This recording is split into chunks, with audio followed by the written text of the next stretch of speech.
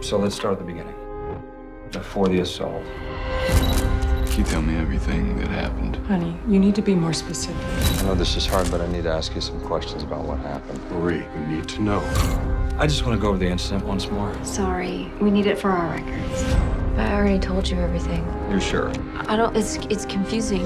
I wanted to go home, and they just kept asking me the same question over and over again. How come your story doesn't add up? How come people don't believe you? Let's start at the beginning.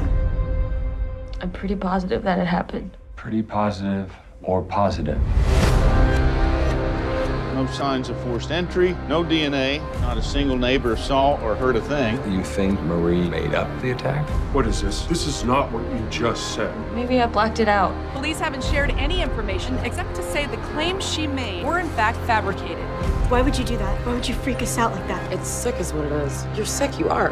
Police say a masked assailant broke in while the victim was sleeping.